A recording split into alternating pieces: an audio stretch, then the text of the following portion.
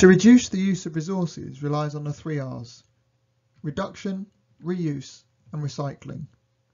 By increasing the amount of these, then we can reduce the use of our limited resources, the use of energy sources, we can reduce the production of waste, and we can reduce negative environmental impacts.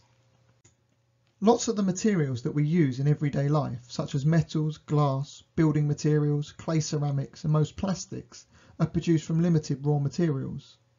Not only is this an issue, but lots of the energy for the processes comes from limited resources as well.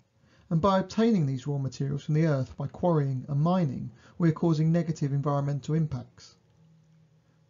To try and reduce our impact on the environment, we can reuse products such as glass bottles. If the glass bottle cannot be reused, it can be crushed and melted to make different glass products.